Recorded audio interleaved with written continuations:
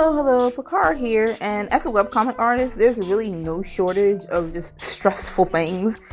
First of all, there's everything to do with doing backgrounds in general, but the thing that takes the cake for me is having to draw crowd scenes.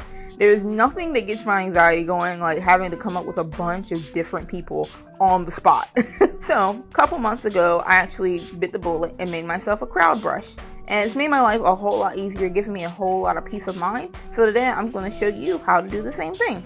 So before we start, you can actually go on the Clip Studio Paint website and find just a bunch of crowd brushes that lovely people have put up there that they've made on their own. But for me personally, I really wanted my crowds to fit the style of my comic, so I decided to make my own. Alright, so first thing you want to do is actually make your people. When you make a brush in Clip Studio Paint, you have to make materials first. Basically, the short of it is that materials are like individual assets that you can use to make up your brush. Now, I know when it comes to people walking, my skills are kind of like shoddy at best. So one thing I recommend doing is going and getting reference. And in order to find that reference, I went to my favorite website, sketchfab.com. The cool thing about sketchfab is that you can like rotate your models everywhere. So if you need a different angle, you can use that. So what I did was I went and I screenshotted a bunch of different people, and that's what I'm using for my reference. Before I get into the process, here's a few tips to help you when it comes to making your people. So you might want to create a cranium circle, and what that does is that just keeps all of your heads the same size.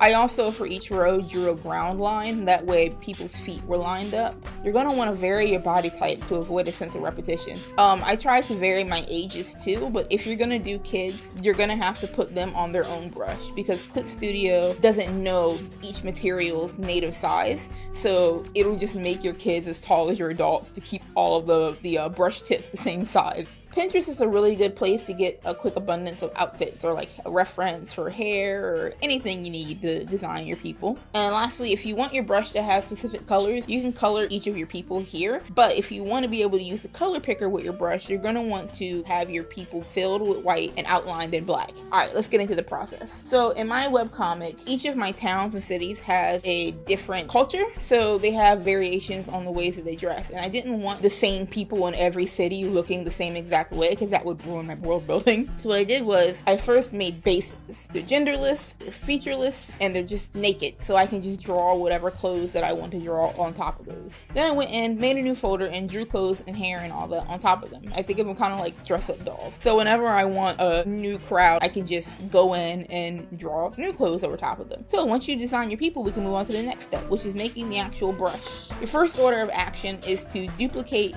all the layers that you use, and you're going to make that flat. Then you're going to make your background transparent, because if not, then whatever background color you have is going to be used in the brush, and you don't want that. Next, you want to right click on that flat layer and go to convert layer, and you're going to convert your layer to grayscale. This is so you can use the color picker with it, or again, if you don't want to use the color picker and you have specific colors for your brush, you don't have to do this. Next up comes probably the most tedious part, because you're going to have to lasso and do these next few steps for every person. So with your person lassoed, you're going to go up to the top and go to edit, register material, image. Then in the pop-up window, you're going to give your material a name, and very important, in the bottom left, make sure you check use for brush tip shape. Otherwise, when you go to search for materials later on, it's not going to show up. Then you're going to pick a location to save your material. I picked image material for mine, but your location really doesn't matter because you can just search it up later on. Now just go in and do this for every person, and you'll have all of your materials gathered. So what you're going to do is you're going to go over to your brush panel, and then you're going to take a brush that has similar properties to what you want for your crowd brush, so like scattering or randomization, it's really up to you. And you're going to duplicate that brush, because the only way to really make a brush in Clip Studio is if you duplicate one first and then just change up the materials. So you're going to right click the brush, hit duplicate subtool, and then you're going to go down to the tool properties and click the little settings tab. A window's going to pop up. You're going to go to brush tip, and this is where you'll change up the materials and add in your own. You can replace the materials that already exist on the brush,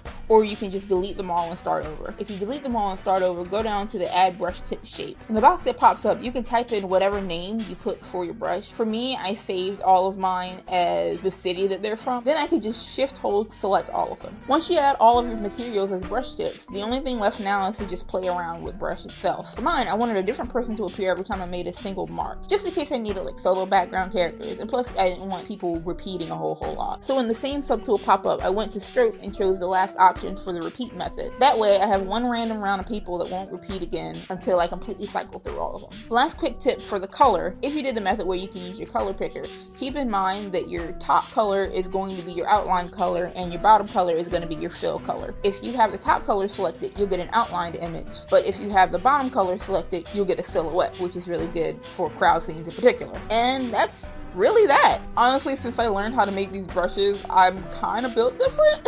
So I hope that you find a lot of help in this, and I hope that you're able to make your process a lot easier as well. Last thing, if you want to read my webcomic, it's called Leftovers, and you can find it on DeviantArt. I'll put links either in the video or somewhere in the vicinity, like the description or something.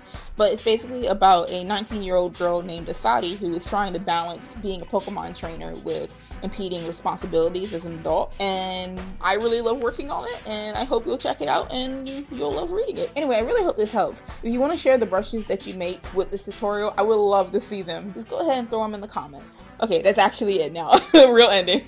Pakara signing out.